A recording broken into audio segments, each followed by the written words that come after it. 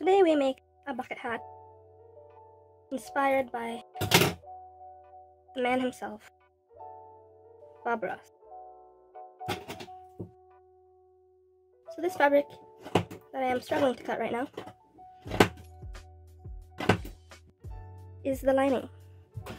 So what I am trying to determine is how much fabric I will need for the material that's going to actually be the outside of the hat.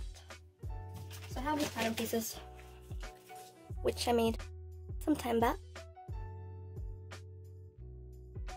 We're just going to lay stuff out and move from there.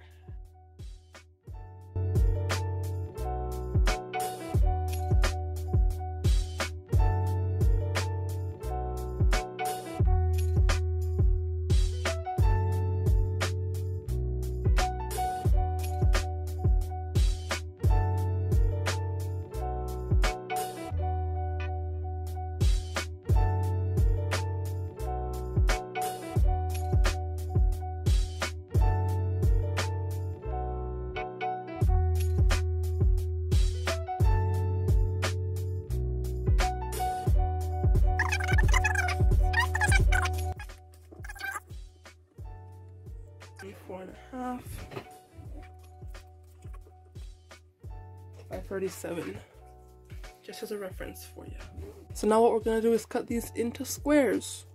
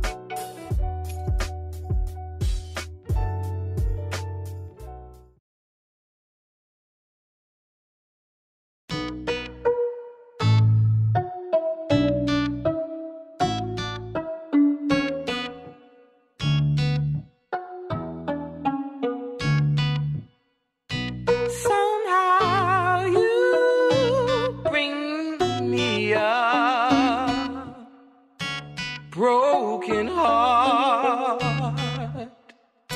Somehow you bring me a broken heart. Huh?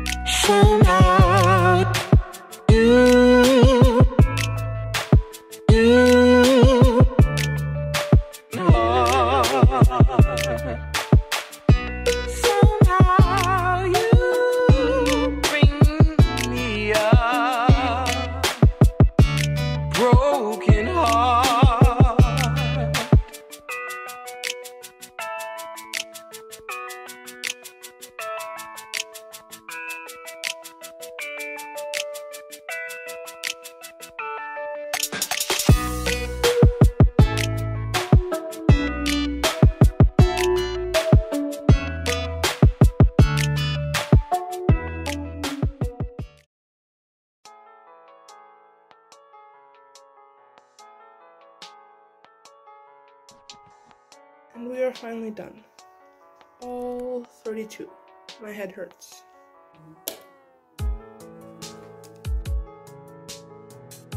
Be able to work this one.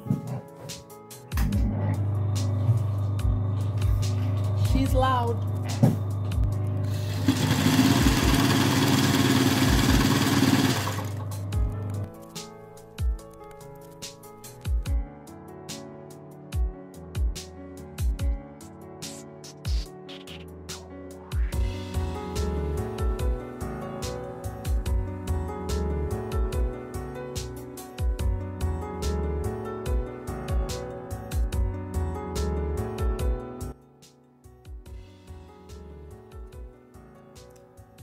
So I finished sewing the rows.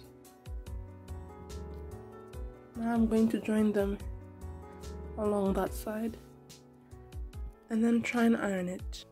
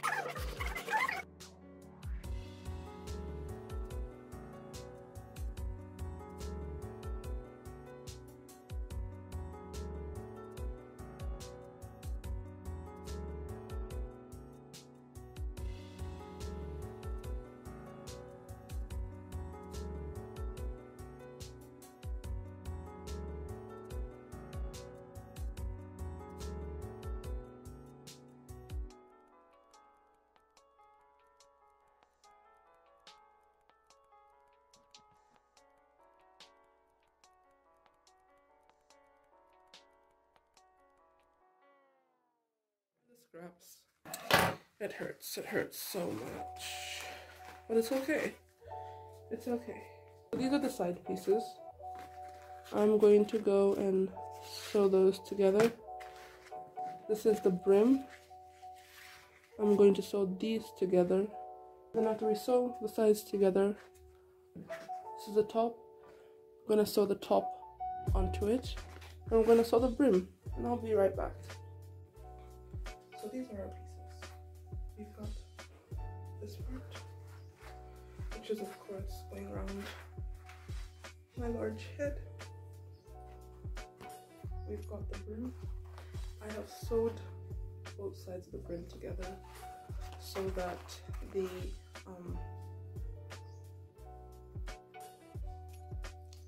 open part will be over here where it won't be seen. And then this is the top. So now I'm going to attach this here and this here. And I'll be right back.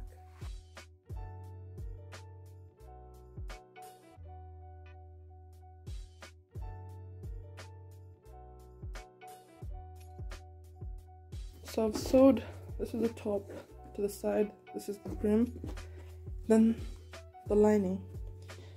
So this is what I meant. Instead of leaving the seam open at the brim, I left it open here because I'm hoping that will give it a cleaner finish. So normally when they're sewing bucket hats with lining or bucket hats that are reversible, at least in the tutorials I've seen, they leave a seam open on the brim so you can turn the hat inside out. In order to finish that hat, you would have to sew round the brim to close it. I didn't want to sew around my brim, so what I decided to do was to leave the seam open between where the brim starts and where the side of the hat is. So that is what I'm trying to explain here. I don't know how well that's working out for me.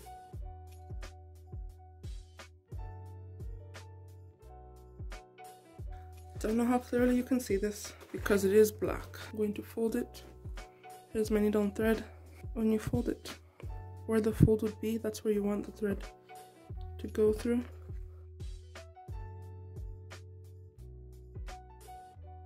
You bring it over to this side.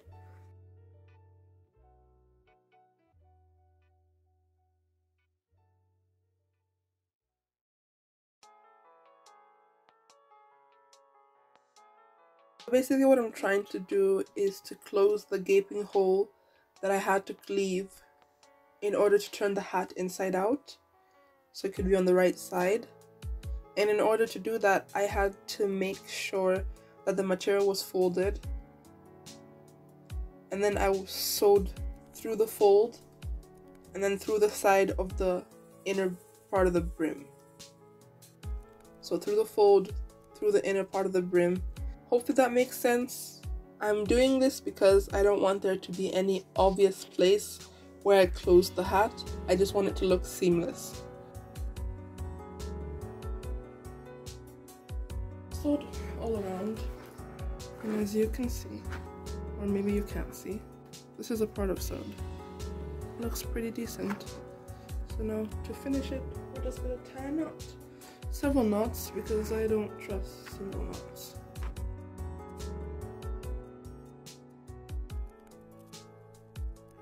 We have our big old knot.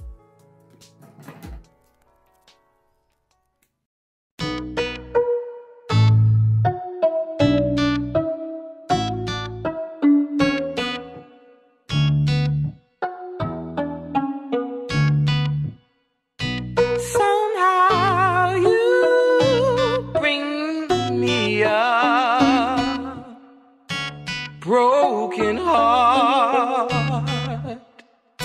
Somehow you bring me a broken heart. Huh?